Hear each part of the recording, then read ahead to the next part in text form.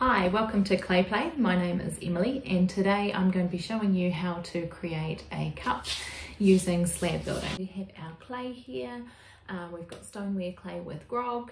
I've got just over 600 grams here. Then also you will be needing a toolkit, a ruler, a couple of pencils and a rolling pin. If you don't have a rolling pin, a glass bottle will do just fine. And then lastly, just a little bit of water. So first we are going to roll out a slab. We need to make it as long as possible. So just make some space on your board and take your rolling pin, pushing away, start to roll out your clay. You want to just rotate your clay as you go. Like I said, rolling away from us.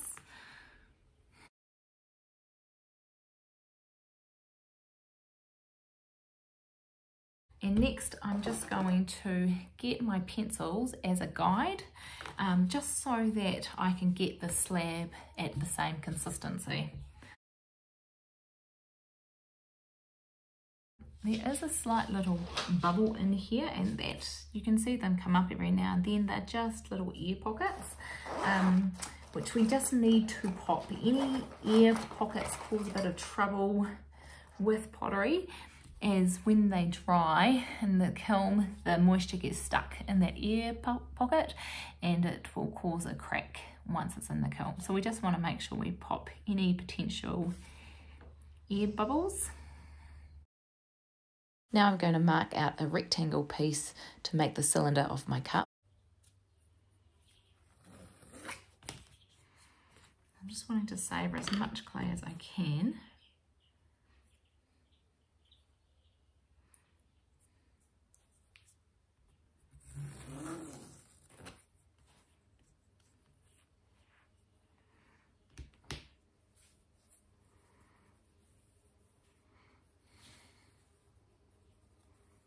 I'm just going to give it 9.5 centimetres.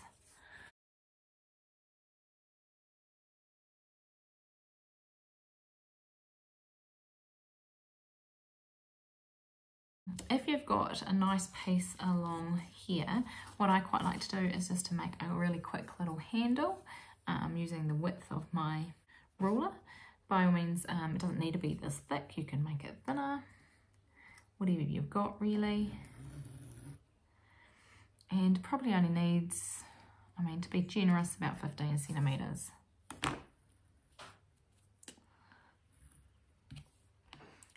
I'm just going to put that aside for later. So now we just want to roll up our clay. Just be really careful when you're first removing it from the mat. And we're just going to roll it up to get a good size there. We want to savour some of this end piece for the bottom of the cup. So that's pretty good about there.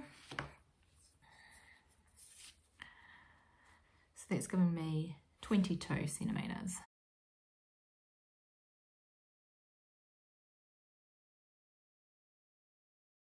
Now I can peel that completely off, and we're going to be joining those seams there.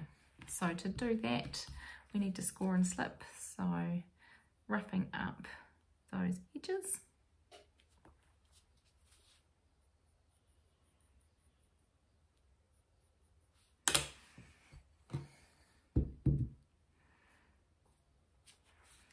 Adding a little bit of water.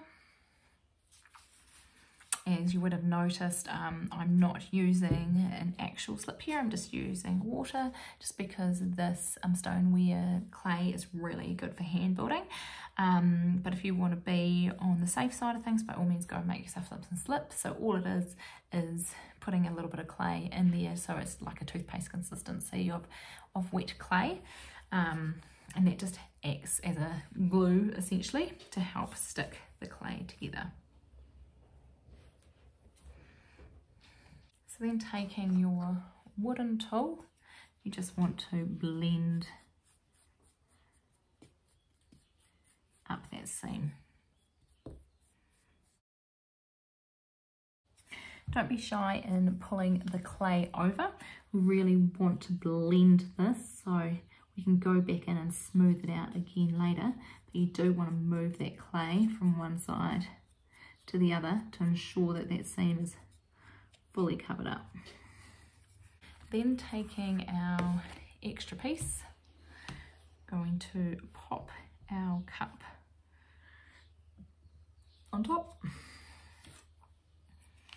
Just to make sure it is rounded as possible. So just taking that wooden tool again, going around,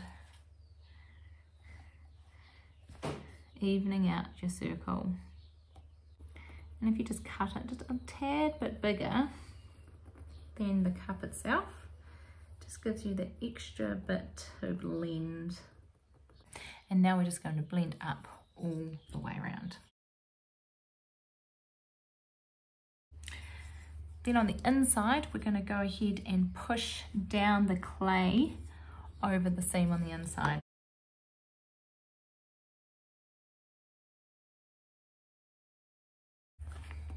Now, if you have a turntable, is quite handy for this process, as you can just stay in the one position and just easily rotate around.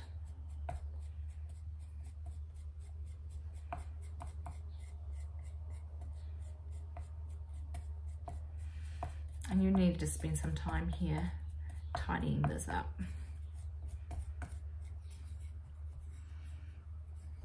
Then you can take any one of your tools just to start to smooth off the edges. This little steel thumb is great because you can just bend it a little bit to carve away some of that extra clay that you might have accumulated at the bottom. Now that our vessel's been tidied up, we can just leave this to dry and harden out to that leather hard stage. And while that's happening, we're just going to take our handle and place it over something with a bit of curve like that. I'm gonna leave that for just a couple, maybe an hour or so. It's summer here, so it's quite warm. And then come back and attach it to my cup. Okay, so my piece has been sitting here for about an hour and a bit. It's pretty firm now, so I can still go through and smooth out imperfections, but it's holding its shape. So that's considered leather hard now. So what I'm going to do is take my handle, you can see here, that has dried with that curvature, and attach it to my cup. Just going to make it a little bit smaller.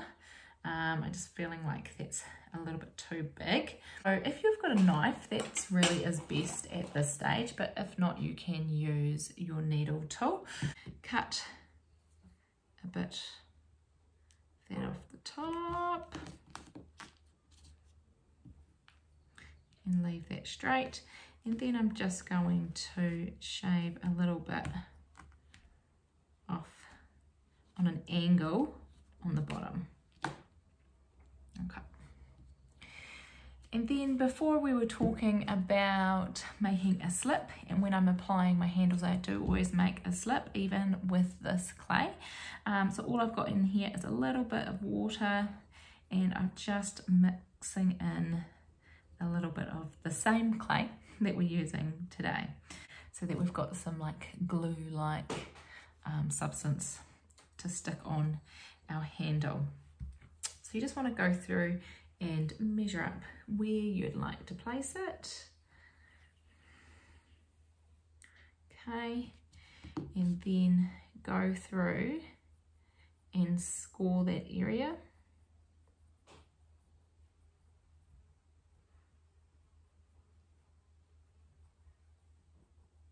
Then again on your handle.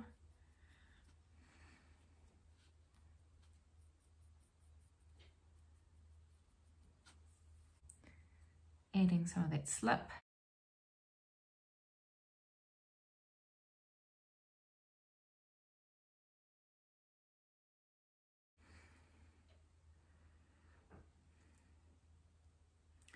And then you just want to really firmly push it in.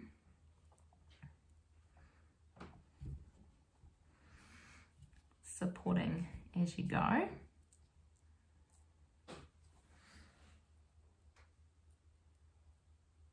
Just smooth out the edges with your finger.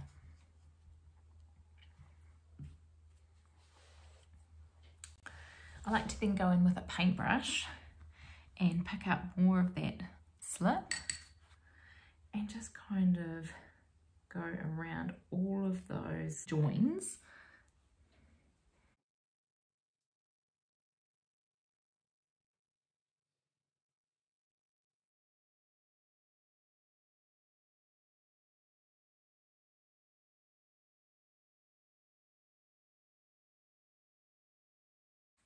And just taking a wet sponge, you can clean it all up a little bit, smooth out those edges.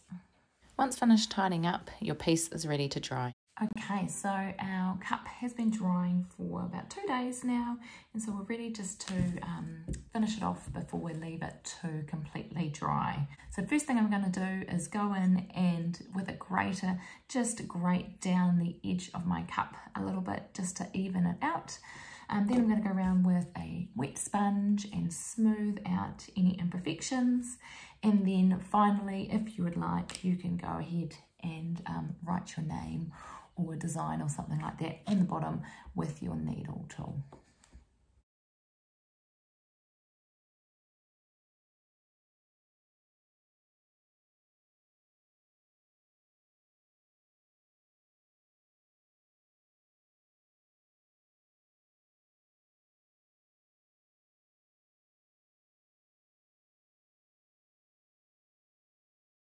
So your piece is finished and you need to just let it dry now. So I suggest that you find a place that the environment's pretty settled. So what I mean by that is that there's no wind flow coming past, it's not sitting in direct sunlight. So in a cupboard, in a box, something like that's great. And depending on the time of year and your climate, it will take anywhere between 5 to 2 weeks for your piece to dry.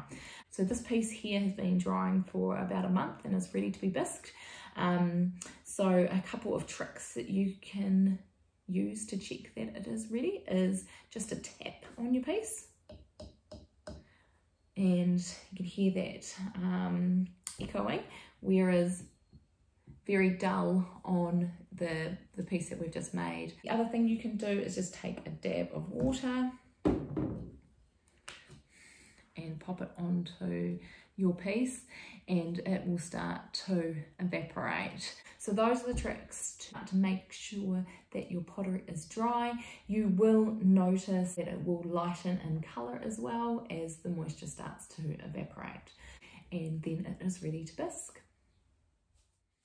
Thank you for joining me for this tutorial. If you have any questions, please pop them in the comments below, or alternatively you can reach us at clayplay.co.nz.